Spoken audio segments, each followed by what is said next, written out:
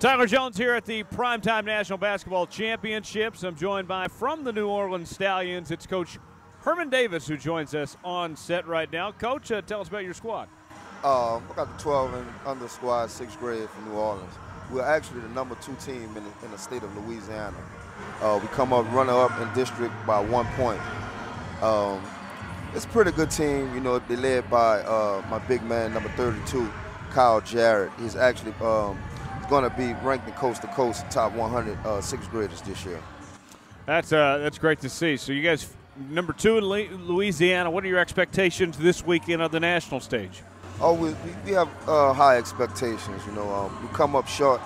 We come up like 6th place last year, so you know it looks like the competition then stepped up, and you know they have more teams. You know, so I'm looking forward to playing against the competition.